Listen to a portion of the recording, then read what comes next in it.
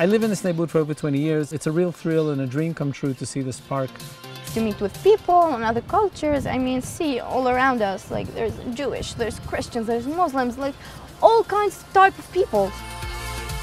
Everyone's walking along, and the amazing thing for me was everyone was so respectful.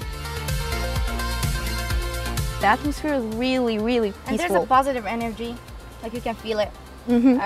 I feel it. Trail Track Park, based upon the old train tracks of the train which came up through the hills of Jerusalem into the city.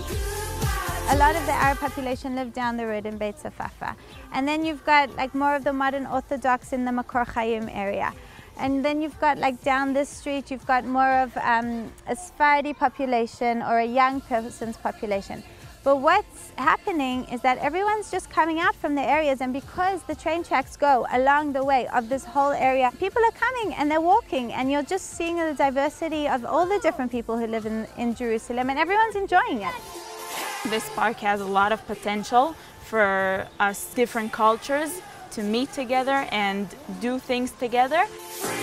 We're actually living here in Beit Safafa, so we always, all the time, we go here and play and stuff like that. We meet so many people. We do have actually a friend here. Her name is Jessica. We met actually by chance. She was coming like in front of me, and she said like, tie your shoe, and she said it with the Hebrew, of course. Now we're like friends and see each other all the time.